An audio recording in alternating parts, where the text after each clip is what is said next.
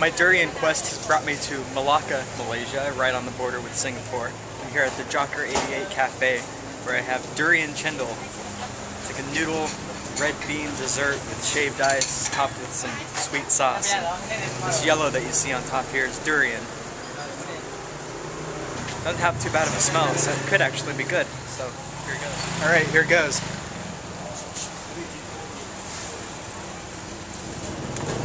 That's actually really good. I like it. I think getting rid of the smell actually makes it taste pretty sweet. Still has the somewhat creamy texture that the durian cream puff had, but it's not too bad. I might actually finish this one.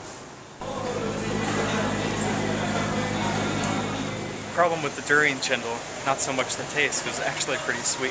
It's just that the shave ice actually melts really quickly, and then it just turns to a pile of mush. I don't want to eat it anymore. I can't say that it's my favorite flavor, considering you have some red beans and some weird noodles, but the durian wasn't too bad. So hopefully when I actually try the fruit, it won't be awful, but I have a feeling that it still will be pretty bad. The quest continues.